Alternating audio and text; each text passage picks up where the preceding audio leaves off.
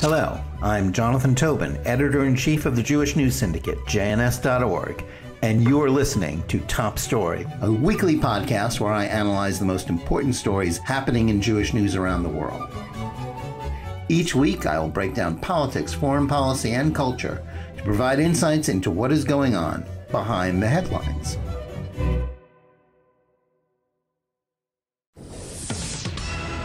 Hello, and welcome to Top Story. If there is anything on which there seemed to be a political consensus in 2021 America, it was about the way most Americans had tired of the war in Afghanistan. At a time when the two parties disagree about almost everything and regard those differences as unbridgeable, war weariness about the 20-year effort in Afghanistan united both Republicans and Democrats, and a determination to find a way out of the conflict was something on which President Donald Trump and his successor, Joe Biden, seem to concur.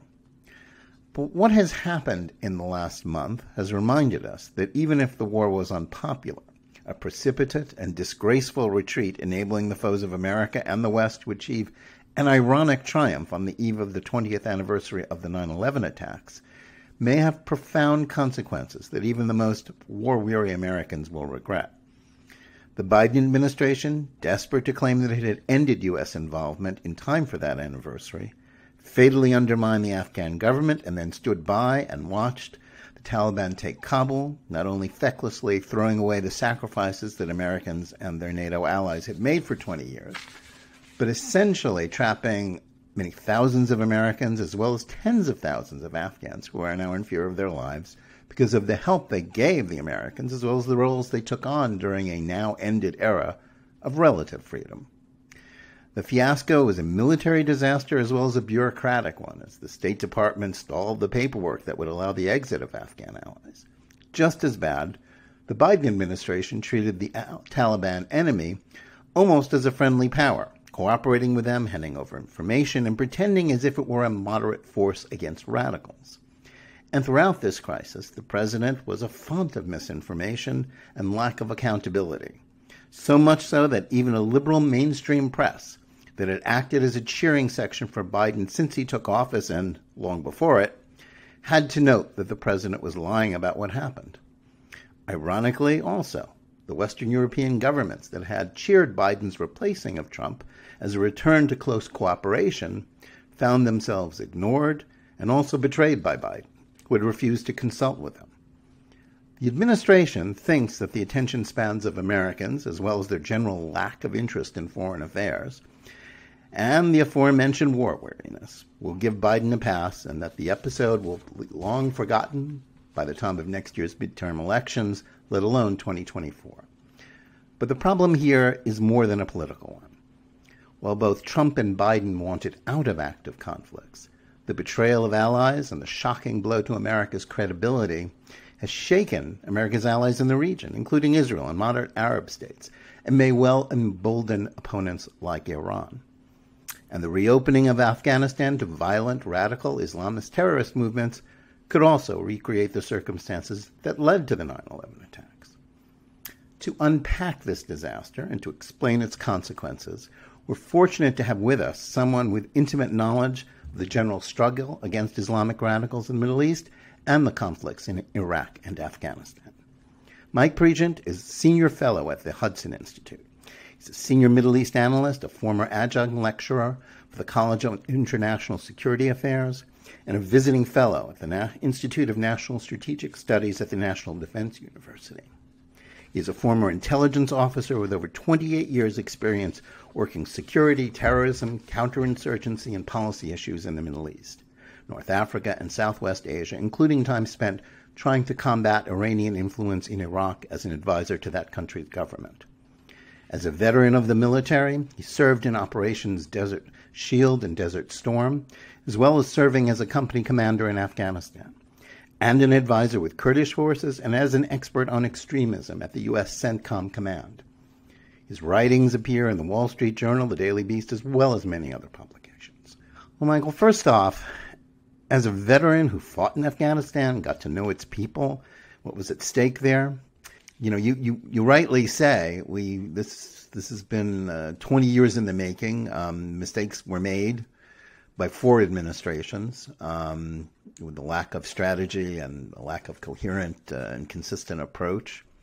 And yet, it's the events of the last 2 months that are really in focus. I think, as you say, you don't recognize these people, but yet they are our military leaders, just from the point of view of the Secretary of Defense, the the chairman of the Joint Chiefs, the head of our armed forces. What does this say about our armed forces? What does this say about the confidence that Americans should have in them? Obviously, there's a difference between, the ordinary, the boots on the ground, the soldiers, the people who make the sacrifices, and the people who sit in the Pentagon. And yet, this is what the system produced, and it has a tremendous effect. And we will get into it more about our, where we stand as a nation. I mean, how do you make sense of this? The last 2 months have been a recruiting event for terrorist organizations, not one for the U.S. military. We're an all-volunteer force. The force is demoralized. This wasn't a failure of our military. This wasn't a failure of our intelligence analysts. This was a failure of leaders in the intelligence community. This was a failure of leaders inside of our military. Leaders that basically threw away the Ranger Creed. For your audience, going to Ranger School is it's an elite school in the military. And you have to memorize the Ranger Creed. I didn't go, but I worked with these guys that went to Ranger School. And Austin went to Ranger School, and Mark Milley did. And there are 2 sentences in that creed. I will never leave an American behind, and I will never, ever embarrass my country. And both of those were shattered on August 30th. We don't congratulate ourselves, pat ourselves on the back for conducting the largest airlift in American history that did not get Americans out. They got the wrong people out. Out of the 124,000 people evacuated, 6,000 of them were American. 9,000 of them were Afghans with a special immigrant visa. The other 109,000 were in that special category of unknown and non-U.S. citizen. The majority of them, Jonathan, were military-aged males that did not work with us. And the military, this is, again, a failure of leadership.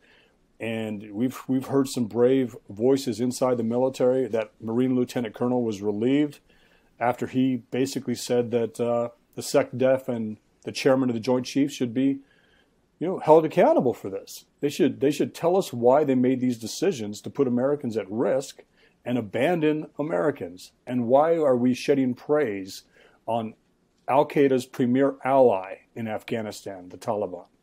When you have the CENTCOM commander, General McKenzie, praising the Taliban, congratulating himself, and then making this statement, we could have stayed another 10 days and we still wouldn't have got everybody out and everybody would still be disappointed. That does not come out of a general's mouth, ever. Every general we've ever read about or were taught to be like would not say those things. They are politicians at this point. They should all be fired or resign. And I have no problem saying that as a veteran of this war and as a veteran of others. And I get to say things that people inside the active duty force cannot say. If they said this, they would get fired. Their careers would be over. They need more voices outside that can hold our leaders accountable. And the press needs to be a little bit more curious about how many Americans were left behind, and a little bit more curious on where is the leadership inside of our military. How is it that you left Americans behind? I was at an event in New York City last night where we heard firemen talk about 9/11 and how they went in to save people and how they lost their brothers, and first responders lost their brothers. And they were allowed to go in and save people. They knew what the risks were going to be, but they went in anyway. Imagine if they were told they can't go in, telling a fireman you can't go into the fire to rescue somebody. Or, that's what happened to our military. The last 2 days, the unit that I used to be with in the 82nd Airborne Division were told to clean up the airport to get it ready for transfer over to the Taliban instead of going out there and getting Americans and bringing them back. It's an embarrassment. The force is demoralized, and our leadership is absent. Yeah. It's a depressing picture you paint, but it's one that obviously is what happened. One element that you just mentioned really strikes me as a member of the press when you say the press needed to be more curious about Americans left behind. This was, certainly in terms of the first 9 months of the Biden administration, the last few weeks, it's gotten more criticism from the press, much of which had acted as its cheering section, faithful cheering section until now.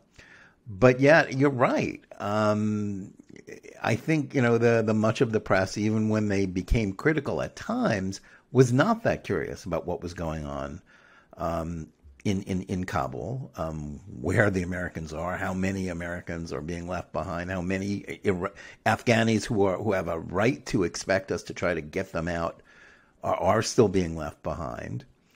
Do you think this lack of curiosity is rooted in that sort of war weariness and what the Biden administration was motivated by, seemingly, and what they think will bail them out of this disgrace is that people just don't care that much because they think it's a bad dream, needs to be over?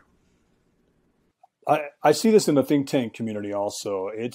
I think this is what it is. It's the drive for access to an administration. You don't criticize it because if you criticize it, you're not going to get access to it. If you cover the Pentagon or State Department or the White House and you're overly critical of what they're doing, you're not likely to get as much access as you had before. The numbers, 14 days ago, the numbers were 10 to 15,000 Americans remain in Afghanistan. And overnight, it shrunk down to 200 remain that want to get out. So their numbers from the White House, 10 to 15,000 Americans, and then we know that 6,000 were evacuated.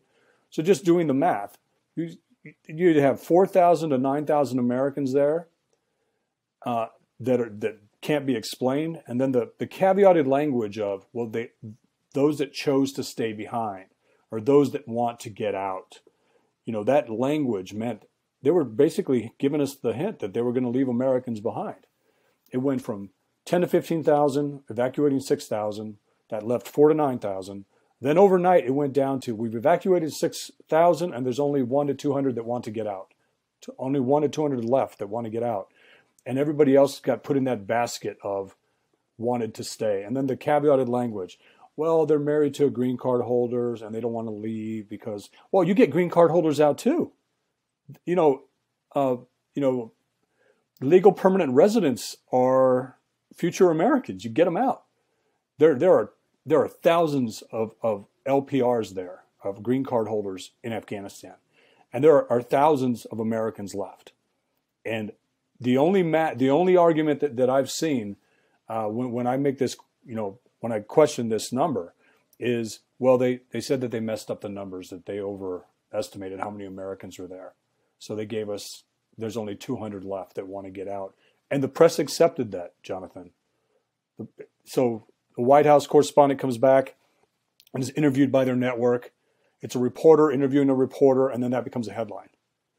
And that's not journalism. That's a lack of curiosity. And I do believe it's an attempt to just maintain access. But we don't know how many Americans are there. Even if 50 are left, even if one is left, we don't do that. But to go from 10 to 15,000 Americans remain to less than 200 remain that want to get out. And that is troubling language, because if you're an American,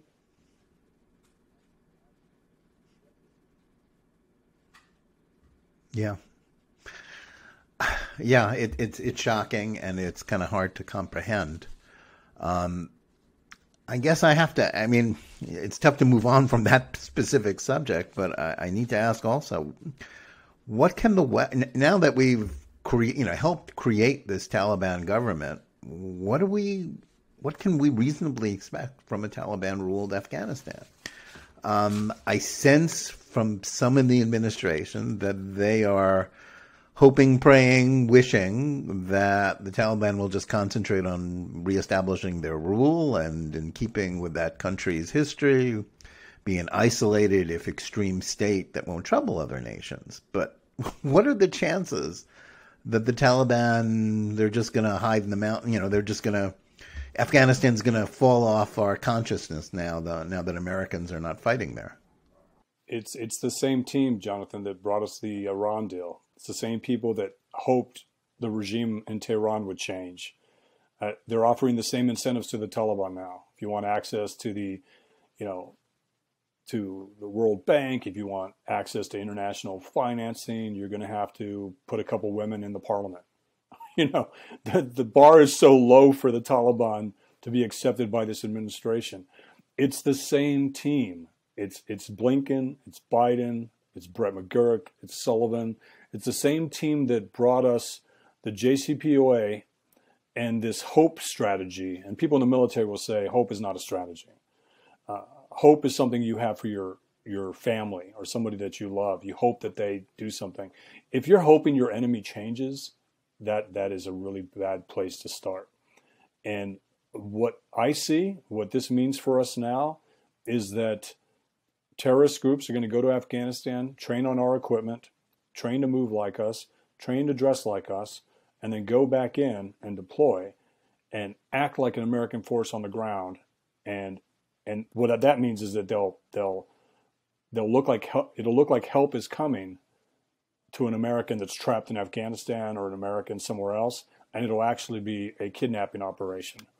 The militias did this in Iraq. They kidnapped Americans. They kidnapped 5 British, pretending to be us. I wouldn't be surprised if the Taliban, ISIS, and Al-Qaeda start showing up in these American 3 to 4 Humvee convoys, and Americans trapped there believe help has arrived. And it's actually the Taliban. They've already started to dress like us. I don't think it. I'm not prescient here. I'm not looking at a crystal ball. It's just the facts on the ground say that this is going to be a terrorist safe haven, and every terrorist group is going to go to Afghanistan. It's going to be a new magnet for foreign fighters. They're not going there to fight. They're going there to train, and then they're going to redeploy back to the Middle East with the Levant as a target, Israel as a target, Saudi Arabia as a target, Qatar as a target, Iraq as a target. We're likely to see a revisit of 2014 all over again with the rise of the Islamic State, but it'll be called something else. It'll be, and this doesn't keep Americans from going back to Afghanistan. It actually ensures Americans will be going back to Afghanistan again to target terrorist groups. This didn't end a forever war. It just ended forever trust in America if you're an ally. Yeah. The talk about forever wars is a little misleading. Is that, yes, wars go on forever, but just opting out doesn't mean that the war ends. The forever war ends only when the other side decides to end it too, and they are not ending it, are they? No, they're not. The enemy has a vote, and they see this as victory. They are forming their government tomorrow on 9/11. They'll form their government, and the Minister of Interior is an Al-Qaeda affiliate. The four of the 5 Taliban captives that President Obama released for the Bo Bergdahl, the soldier who left his post, who basically deserted, have places in government, in the Taliban government. There's an active resistance in the Panjshir Valley of commandos that we trained over the last 20 years and worked with. And Pakistan, a U.S. ally, is helping the Taliban, squash that resistance. We're not using leverage with Pakistan. We're not using leverage with the Taliban. And the administration thinks ransom payments are leverage with the Taliban. They thought ransom payments to Iran was leverage. And it's the reverse. Iran used hostages as pawns, and they got concessions from the U.S. The Taliban is doing the same thing now. Every flight that leaves, there's a payment made to the Taliban. And that's a ransom payment. That's a release payment. And we are just encouraging more groups to attack the U.S. Remember, it was Osama bin Laden that thought before 9/11 that if you kill enough Americans, they'll just leave. And for 20 years, he was proved wrong. Well, terrorist organizations were proved wrong. He was proved wrong for a decade, and then he was proved wrong on May 2nd, 2011, when he was killed by U.S. Navy SEALs. But he was proved wrong, and every jihadist group has been proved wrong. If you kill Americans, Americans will come and kill you. That is until August 30th. On August 26th, we lose 13 Americans, and we collapsed our security, and we left. We gave the terrorist organizations another Mogadishu. We gave them another Beirut barracks bombing. And now they see that under certain leadership, if you kill Americans, they will leave. And it encourages them to continue doing that. Mm. You know, you mentioned one interesting and important point about Pakistan's role in propping up the Taliban and indeed helping to supply them and being sort of the co-author of this disaster. That's something that those of us who follow these issues closely have long known about, but is, kind of a very gray area, or most Americans know nothing about it. Explain to us, as we say in the Jewish world on one foot, how it is that a country that is supposedly an American ally has actually been helping an American enemy and really facilitated this disaster. We basically,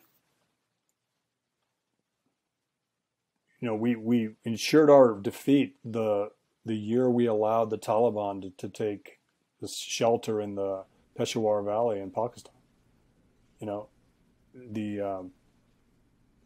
We basically ensured our defeat when we gave it that respite every year for 20 years. A lot of people may not know, but there's a term in Afghanistan called the Spring Offensive. And the Spring Offensive is when the Taliban comes back into Afghanistan and starts attacking everything and tearing up what we did the previous year. And, General Petraeus said it in 2007. You cannot defeat an insurgency if it has a safe haven. And it had a safe haven in Pakistan. In those ungoverned spaces, that 30-kilometer buffer between Afghanistan and what the Pakistan government can actually control was used as an excuse. The Pakistan government, the ISI, said, well, we can't control what goes on in there. It's ungoverned spaces. But they were actually cultivating relationships. They built the Haqqani network. They have their hands in ISIS-K as well. They built the Pakistani version of the Taliban. And then they, of course, support the Taliban here. The United States has this phrase that people in state and the Department of Defense like to use. We're building institutions in order to counter something. So we've seen it in Lebanon. We're building institutions to counter Lebanese Hezbollah, and those institutions simply get co-opted by Lebanese Hezbollah. Or we're building institutions in Iraq to counter Iranian influence, and those institutions get co-opted by Iran's proxies and militias inside of Iraq. And we're doing it again with an ally saying, well, we're maintaining a relationship because we want to keep an eye on Pakistan's nuclear program. The best way to do that is to have it be an ally. And so we're going to ignore everything else. And, to trust Qatar to do these things as well. I mean, why do you think Qatar has a great relationship with the Taliban? I was on a panel with you a long time ago, and I called Qatar the bar in Star Wars. It's the place where everybody kind of can go, and then Qatar uses that as a platform to say, look, we're able to talk to anybody. They are the evil Oman, in my opinion. They house a base in Qatar, yet they also house the Taliban. And, it's,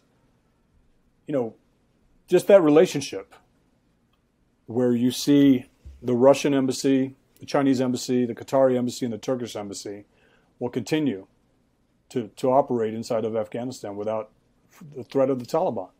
And what does that say? Those countries should be punished. One's a NATO ally. The other one is an ally in parentheses, and the other two are geopolitical competitors. And what leverage is the United States using? And then, of course, you have the Pakistan issue. It is, we've ceded leverage everywhere. We're not feared because nobody thinks we're going to take away payments. We're going to stop our funding to these countries, to Pakistan, to, Lebanon and other places, to Iraq. And they take advantage of that. And so we maintain these bad relationships because it sounds good at State Department to say that we're building something to counter something. And in fact, we're simply building something that they co-opt and they make us look weaker, and they continue to take advantage of us. They have the same people in place for 20 to 30 years. We change out our team every 1 to 2 years. We change out our administrations, and they just sit back and wait for a permissive environment. And Jonathan, our enemies have that permissive environment. For 3.5 years, they're going to get all they can. And we've already seen a collapse in Vienna with the nuclear talks. We've seen a collapse in Afghanistan. Who's next? You know, Taiwan's scared. China's not. Ukraine's scared. Russia's not. You know, the Iraqis are saying, are we next?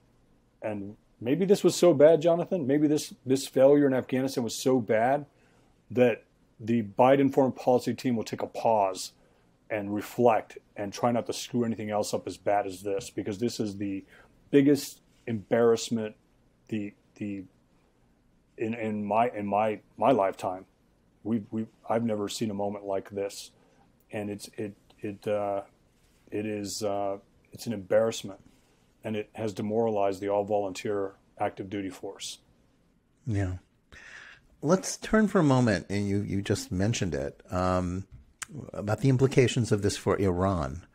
Both, you know, in terms of the arms transfers that I have read about, with the Taliban giving them some of the treasure trove of American equipment that was left behind by the Biden administration, but also in terms of strengthening its bargaining positions in talks with the administration, which, as you say, in Vienna, which is still trying in vain, shockingly so, to get Iran to return to Obama's nuclear deal. Do you sense any realism about the likelihood of Iran gaining nuclear status, either through Western acquiescence and diplomacy, or just a breakout because of its cheating on the weak deal that Obama's minions negotiated? Do you think the Biden foreign policy team really think they can talk Tehran into giving up its gains and its nuclear ambitions? They're already operating like the deal is expired. I mean, they're already at the 2028 levels. And what I mean by that is the JCPOA expires in 9 short years. In 2024, ballistic missiles expire. Actually, 2023 ballistic missiles expire. In 2024, they can increase their enrichment. They're already increasing their enrichment.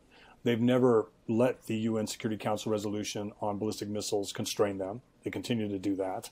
And in 2025, we lose the ability to impose snapback sanctions. So the administration knew that the JCPOA was bad in 2015. And the same people, again, that brought us the collapse of Afghanistan are the same people that brought us to JCPOA. They are now renegotiating with Raisi, the worst outcome, the hardliner in Tehran, and even trying to call him a moderate, Jonathan, hoping that he's going to become a moderate. But my point here is, they said in 2015, don't worry about the sunset clauses of 2020 with the arms embargo or 2022 with ballistic missiles. We're going to renegotiate all those things.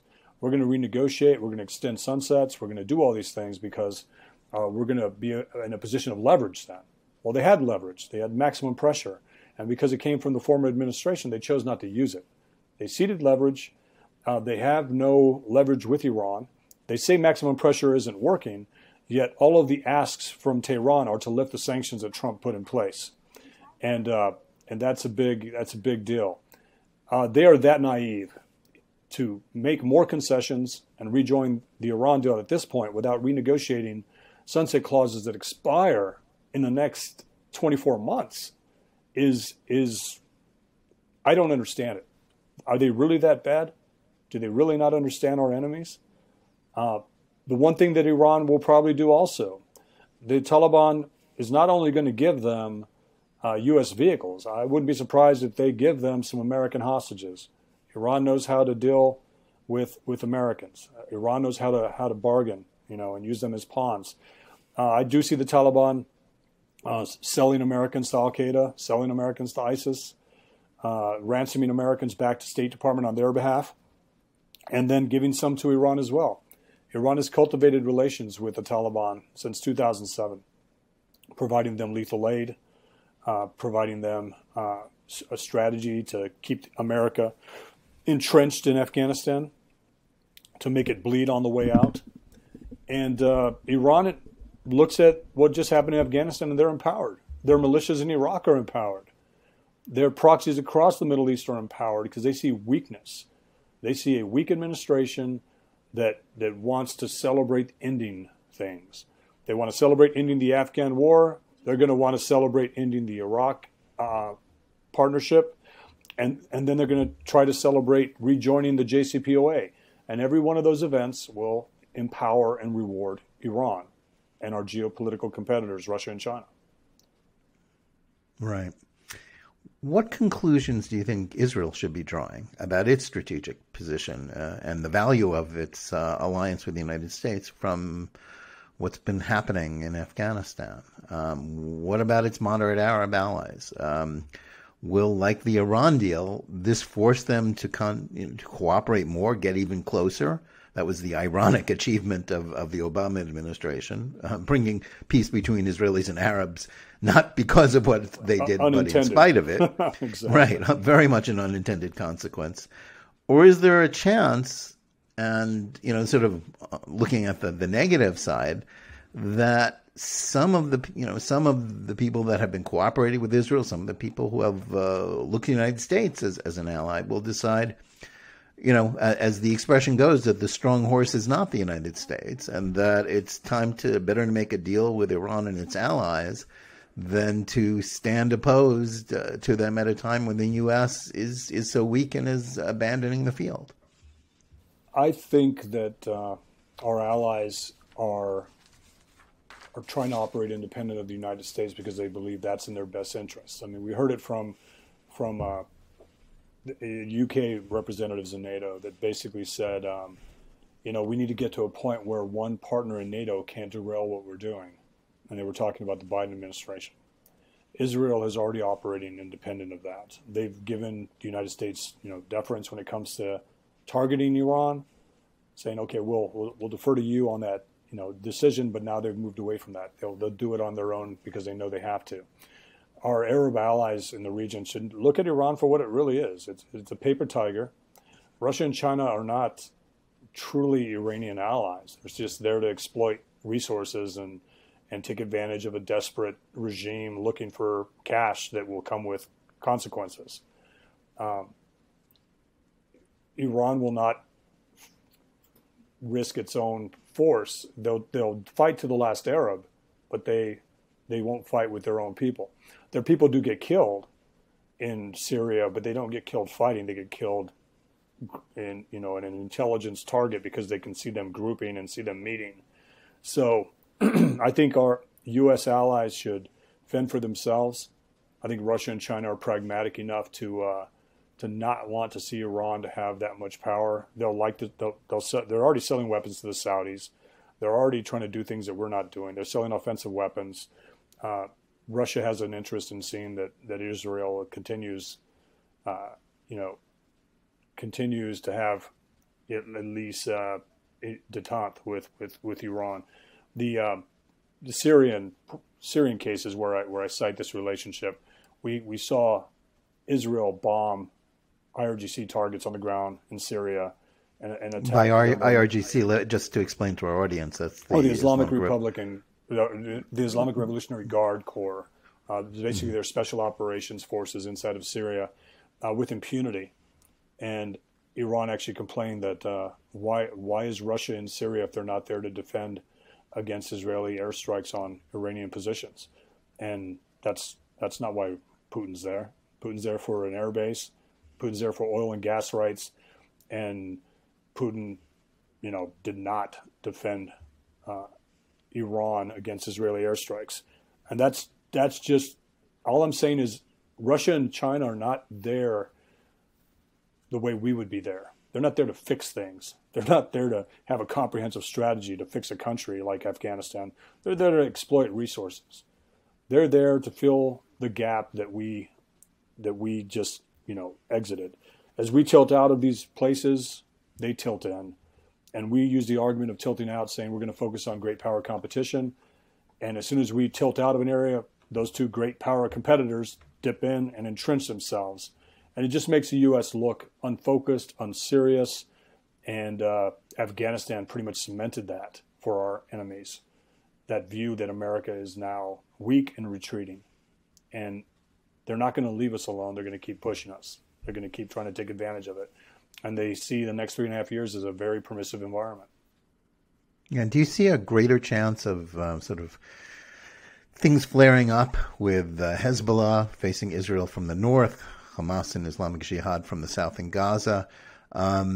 These are stable yet inherently unstable conflicts with these terrorist organizations. Do you think the sort of cascade of recent events and the strengthening of Iran, do you think that makes these conflicts more susceptible to sort of unintended consequences and conflicts, and perhaps even both sides didn't really intend? I do. I think the more concessions given to Iran, the more likely that outcome is that Lebanese Hezbollah and Palestinian Islamic Jihad conduct these attacks, because they'll see Iran as empowered, having resources, able to pay them, allies with Russia and China to be able to do things. Under maximum pressure, we heard rumblings inside of Lebanese Hezbollah, like, why are we listening to the Iranians? Why do they want us to launch all these rockets at Israel when they can't even, protect us anymore? Yeah, even the New York Times noted at one point that they weren't paying their salaries on time anymore, and they were getting upset about that. Right, and just looking at the recent examples of Lebanese Hezbollah and Israel conflicts, it's basically, you do something to us, let's have a face-saving gesture so we can off-ramp. So there's a tit for tat, and that's what Lebanese Hezbollah didn't get themselves involved in the Hamas and the Islamic Jihad rocket attacks on Israel, and they've actually told the Israelis, hey, that wasn't us, it was those guys, and it was the Iraqi militias, where the Israelis went into Syria and started hitting Iraqi militias and IRGC Quds Force. It was Lebanese Hezbollah that said, hey, it's not us, it's them. So Israel is respected that much and feared that much by Lebanese Hezbollah. And when the United States is strong in backing Israel, that even gives Israel more strength. But in this situation, they see the retreat of America, they see an empowerment of Iran. Iran's going to be emboldened here. Iran is going to think that once this Biden administration makes all these concessions, that they can rush towards a bomb with impunity. They can start putting pressure on Israel and our Arab allies with impunity, and that the United States is simply going to not get involved because of the lessons of these forever wars, right? The 17 years in Iraq, the 20 years in Afghanistan, with nothing to show for it other than handing it back to the Taliban in Afghanistan and handing Iraq to Iran. It's that bad, Jonathan. Yeah, absolutely. Let's turn our eyes for a moment back home here. I spoke about war weariness. Americans are certainly remembering 9/11 this month. But I guess the question is, have we reverted to what we once, at what point, you used to call a September 10th mentality? Are Americans so burned by the disasters in Iraq and Afghanistan that they really think events in the Middle East and the triumph even of Islamist radicals have no impact on this country?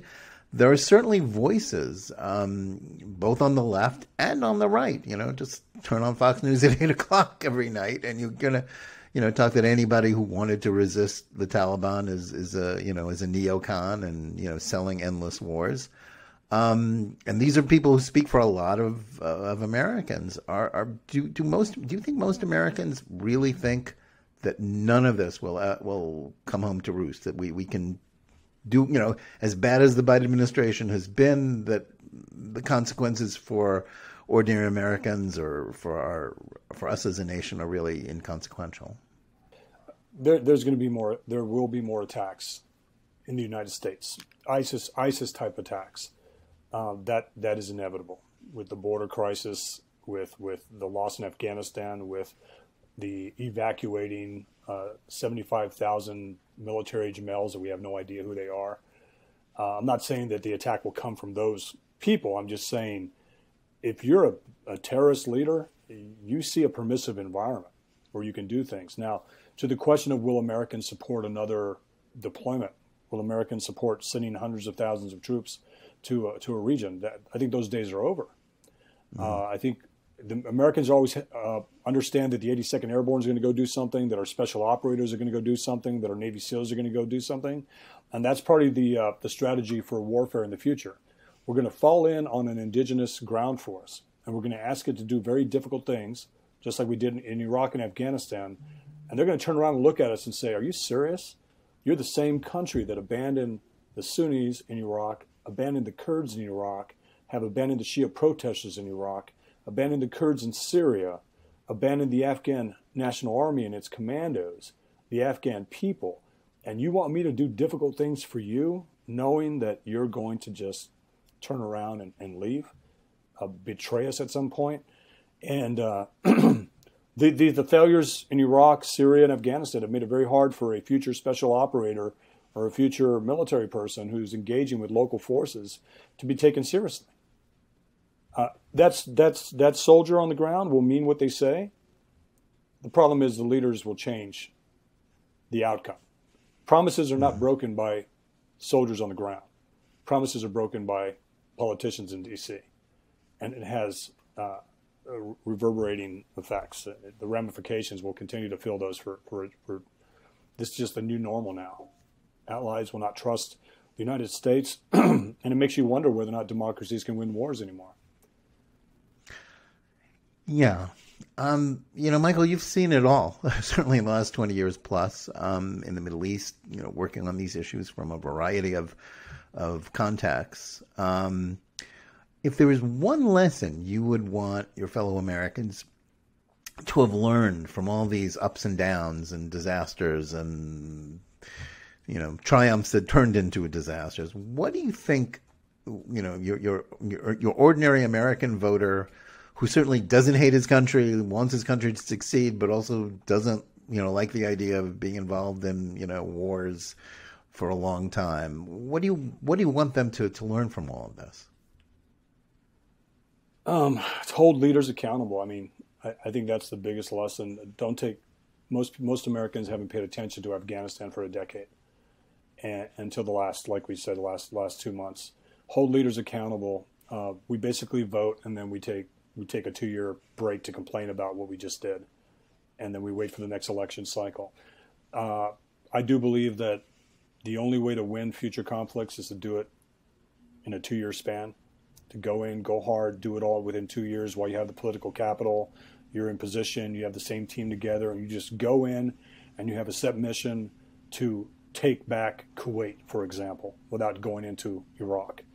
To have a mission that doesn't end up resulting in nation building. We are not good at that.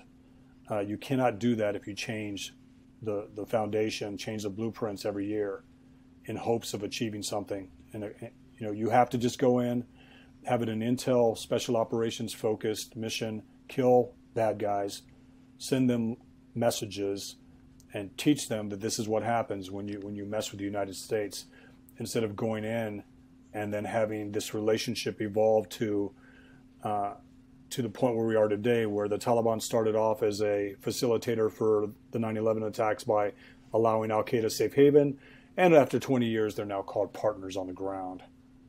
That it does nothing but empower our enemies and makes us look like we don't understand the region, we don't understand the culture, we don't understand anything. And I would say that, all the institutional knowledge of this conflict, Jonathan, they're outside of government. There's no institutional knowledge inside government. And the people that know better end up becoming politicians. The closer a general gets to Washington, D.C., the more that general looks like, turns into somebody that the force doesn't recognize anymore. I know that's a long answer, but it's there are a lot of things the American people should be demanding that the Secretary of Defense and the Chairman of the Joint Chiefs resign, that the Secretary of State resign. And the cynicism that you mentioned, where this Biden administration hopes that Americans will simply forget this. Our enemy is going to remind us of this every year. Our enemy is going to remind us with an execution of an American on their knees in front of a terrorist flag. Our enemy is going to remind us of this failure by creating more havoc, by taking advantage of this permissive environment. And we are going to continue to send young Americans back to these conflicts because we don't get it right. And staying out of it, unfortunately, is not an option. Yeah. Do you see any reason? You paint a bleak picture, but a very realistic picture, and we're certainly speaking at a very low moment, one of the lowest moments in terms of America's standing, in living memory. Do you see any reason to be encouraged that Americans can learn some of these, can assimilate some of these lessons and learn from them? And not repeat these mistakes, or every generation has its paradigm. We got into Vietnam in part because people remembered Munich in the 30s, and then we got into we remembered Vietnam so much that we were sort of letting the Soviets have their way in the world, and then post 9/11, we seem to want to learn that lesson, but now with time, we seem to have, as I say, be back in a September 10th mentality. Is there any end to this cycle of learning and unlearning important lessons for Americans? I think Americans don't care, Jonathan. I mean, they can tune this out pretty easily. This is a news story for them. It's not a news story for the military. It's not a news cycle, is what I meant to say, for the military. Yeah. It's not a news cycle for people who care about this. And I think this will have impacts in the 2022 elections, and I think this will have impacts in the 2024 elections. Our enemy is not going to let us forget what we just did. Tomorrow they're going to celebrate by establishing their government on the 20th anniversary of 9/11. They're congratulating themselves for defeating the United States, and there are thousands of Americans and green card holders left, and Afghan allies. There's 90,000 Afghan allies left there that will start to be executed. They're already being executed, but they'll start to be used as propaganda for propaganda purposes to remind us of our failure, and to remind people across the Middle East and other places that you cannot trust you cannot trust the United States. This was an American ally, and look, they abandoned him, and now we're killing him. And it's the reality. I know I paint a bad picture, but you just gave every terrorist organization a recruiting video, a recruiting campaign message. This is a self-inflicted wound that is fatal. This is forever ended U.S. credibility in Afghanistan, in Iraq, in Syria, in the Middle East. We need one of those, we need a George Bush 9/11 moment. We need a Ronald Reagan, Operation Praying Mantis moment. And we need to reestablish deterrence. We did that with Qasem Soleimani, and then we walked away. 18 months later, Iran is already empowered. Iran is already being, this administration is already making concessions towards this regime after the Trump administration established deterrence, put maximum pressure in place. I don't believe this would have happened under the Trump administration. I was against negotiating with the Taliban. I was against them releasing 5,000 prisoners. I was against the conditions that the Trump administration put in place. But I do not believe that the president would have allowed Afghanistan to fall back into the Taliban's hands. And we advised him not to leave Syria because of what happened in Iraq when Obama left. And that security vacuum led to ISIS. So the threat of failure, the threat of losing a country to a terrorist organization would have kept Trump from doing this. And again, I'm not advocating that we should have stayed in Afghanistan without a winning strategy. That's my caveat. We have to have a winning strategy. And a winning strategy in the war on terror is to stay, unfortunately. Stay involved, stay engaged. Well, I think those are important lessons, important ideas to understand. You've given us, Mike, a lot to think about, a lot to absorb. I want to thank you for coming on and giving us so much of your experience and insight. It was revelatory. Thank you also to our audience for tuning in, whether watching us on YouTube or eventually on JBS TV, where it will be rebroadcast, and on Spotify, Amazon, Google, and all the other podcast platforms where we are heard. Please like, subscribe, give us good reviews wherever you listen or watch this. Thank you again for tuning in. We're going to be taking a break for a couple of weeks because of the Jewish holidays, but we'll be back later in the month. So wishing you again, everyone, a Shana Tova, a Happy New Year, even with some of the bad news we've been discussing. And we'll speak to you soon. Thanks very much. I hope you enjoyed this week's episode, brought to you by the Jewish News Syndicate, jns.org. Visit us at jns.org, and please follow at Amazon and Spotify, wherever you listen to podcasts.